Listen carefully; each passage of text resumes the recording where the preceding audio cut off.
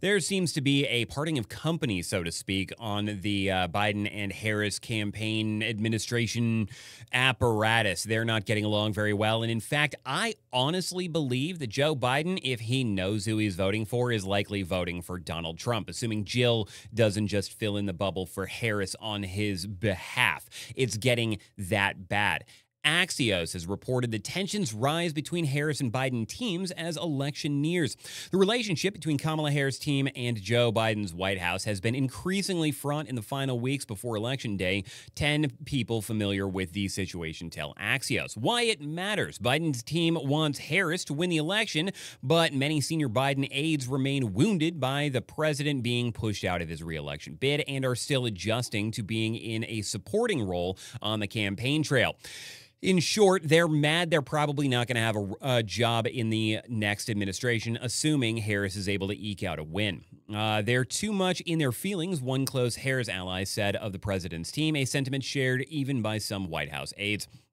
Driving the news, some on Harris' team say that top White House aides aren't sufficiently coordinating Biden's message and schedule to align with what's best for the vice president's campaign, including Biden throwing Harris under the bus. Biden gave an impromptu press conference in the White House briefing room Friday, the first time in his entire administration to enter that room, just as Harris was about to do an event in Michigan, ensuring that her event would get less TV coverage than it otherwise would have, and also saying that he and Harris are singing from the same song sheet and that he delegated everything to her, which means everything Biden is immediately and irreparably tied to Harris and basically throwing her under the bus. Earlier in the week, Harris criticized Florida Governor Ron DeSantis for not taking her call about the recent hurricanes, only for Biden to praise DeSantis soon after being gracious and cooperative. A person familiar with the situation told Axios that Biden hadn't been briefed on Harris' comments, and he probably would have thrown her under the bus either way because he really seems to hate her a whole lot, and rightfully so.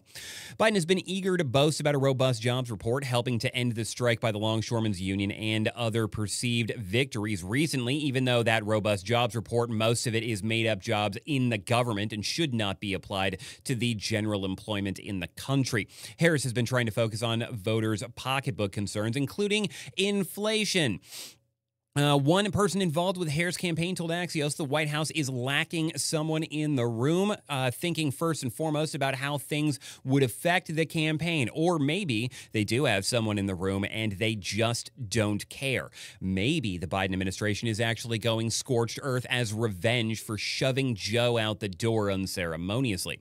Zoom in. The tensions have played out on the staff level too. Harris's team has been trying to add staff to the vice president's official office to handle the bigger workload. It's been frustrating at the White House's pace in getting people detailed for that, according to two people familiar with the matter. Again, looking like they're deliberately undercutting Kamala Harris to make her lose. The White House has been working to help Harris' team, but has been frustrated by some of the rules about who can be detailed and when. Several Biden aides have joined Harris' campaign, but some feel like they've been labeled as disloyal by Biden's team for leaving or even considering it. And to be fair, that's because they are disloyal. Remember, Harris stabbed Biden in the back with a coup. They absolutely deserve to be labeled as disloyal. A White House official told Axios everyone from the president on down knows how important the election is, and we always anticipated a number of staff would want to transition from the administration to the campaign for the final stretch because they want to keep having jobs after the election is over. But now it basically is over and Trump has won, but only if you actually get out and vote. On Harris' campaign, there's also awkwardness between some who were on Biden's original campaign staff and Harris allies who've been installed in recent weeks. In the weeks after Harris became the Democratic nominee, there were squabbles about whether Biden's main surrogates on television would continue in those roles or if new faces would emerge. Two people familiar with the matter told Axios Harris' team prevailed and new surrogates began appearing frequently, just shuffling off the old regime entirely, throwing them out the door. Some on Harris' team are wary of Biden campaign crew they're now working with. Well, yeah, because it's obvious that Biden seems to be working to undercut her because he's super mad. And again, I've said it before. I think Biden is going to vote Trump.